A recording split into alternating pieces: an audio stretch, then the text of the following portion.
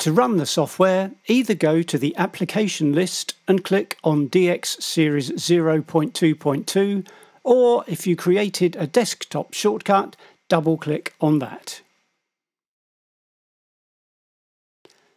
A new project window is automatically created. This will be blank to start with.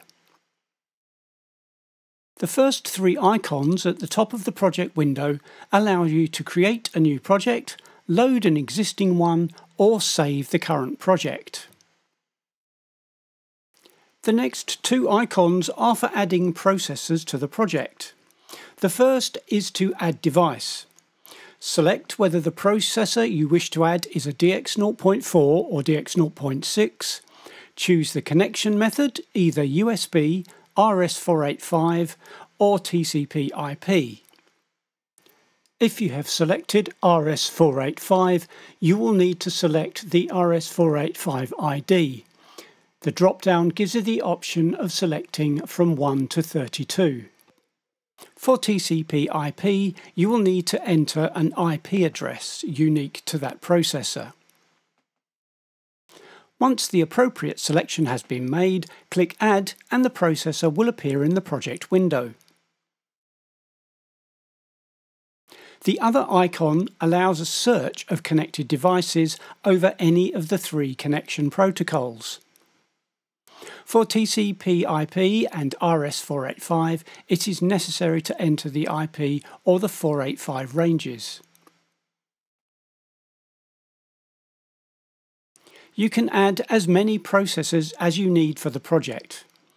The limits are a single DX0.4 or DX0.6 connected via USB, up to 32 connected via RS485, and a virtually unlimited number connected via TCP/IP.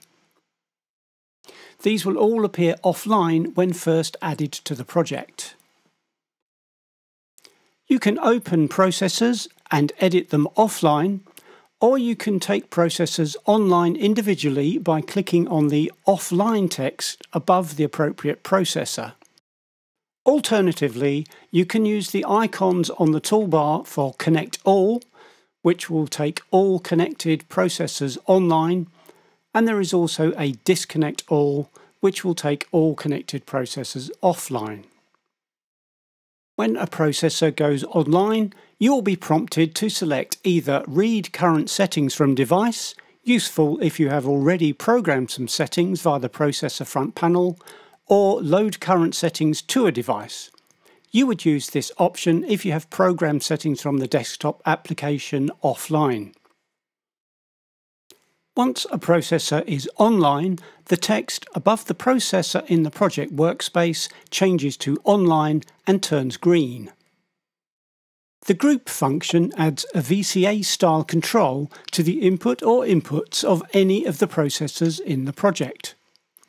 This gives a global control of input level in addition to the input gain control available on each processor in the Gains and Mute window.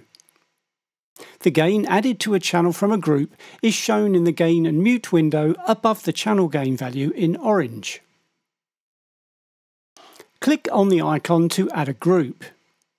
You can give the group a suitable name. All available devices are listed with boxes for input channels A and B, which can be checked to include that processor in the group. If the box is greyed out, it means that the channel is already a member of another group.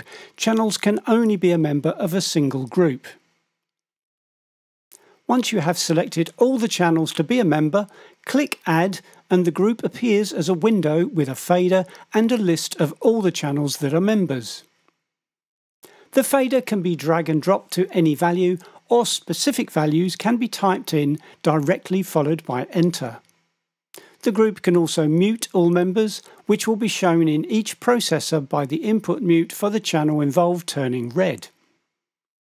A Settings button on the group window allows you to amend the group members, or closing the window using the red X will remove the group.